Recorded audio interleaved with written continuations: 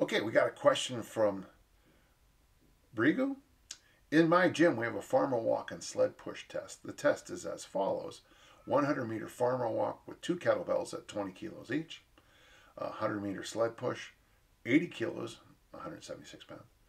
100-meter farmer walk now heavier with 24 kilos, and 100-meter sled push with 176. So farmer walk, sled push, farmer walk, sled push. Yeah, the goal is to try to finish this circuit as fast as possible. That's 400 meters of pushing and pulling. That's pretty good. The current gym record is 4:30.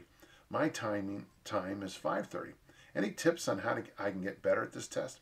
Oh yeah, face it like a track athlete. One thing you might want to do sometime is show up with maybe half loads. So instead of 10 kilos in hands and 24, go 10 and 12. Instead of 80, go 40. And do it as fast as you can with those lighter loads and see if that's what impact that has on your test. Because if you get like 330, which, okay, that'd be roaring, basically that tells me you're not strong enough. Maybe do an occasional, so I would do that test first. And then after that, do a super loaded one, as much loads as you could, I don't know, whatever you got, kilos wise, but you could even just do the double 24s simply, or if you have heavier kilos, heavier bells, go from there. And with the sled push, you're not going to get much. 90 or 100 kilos is really at the top. I mean, you really it just becomes the equipment. It just digs in so much. You really don't get much out of it. But so a half one racing, and then kind of double loaded one, or not double, but a heavier load.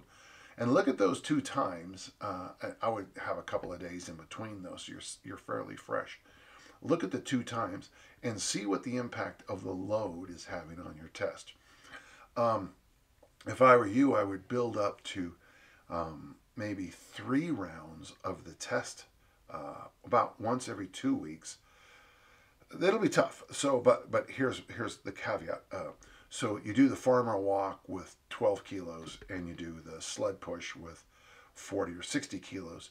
You do it full rest period. I mean, 10, 15 minutes, whatever it takes. You do it full rest period, and then you do it, and you practice the test.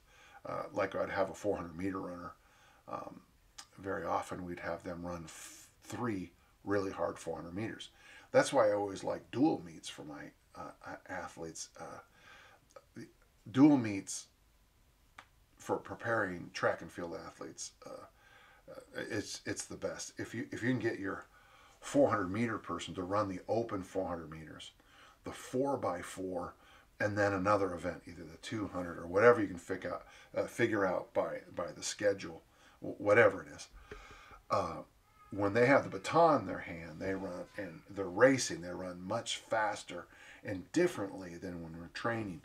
So if you're a track coach and you can get 2 dual meets early in the season, a week, that is your training. Really, track practice becomes warm up, form work, a few other things, but the real actual training happens at the meet. So yeah, I would say that those would be my ideas. Test it light, test it heavy, and then build up to the test. I would spend the bulk of your time preparing for this with lighter loads, going faster, trying to get yourself at that 430 mark. Try to find a load that gets you at 430. And the load, honestly, could be, a 100-meter walk back and forth, an empty sled, a walk back and forth, and an empty sled.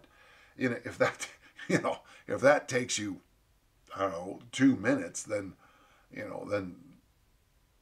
that'll give you an idea what the load is really doing for you, and it is adding that 2.5 minutes.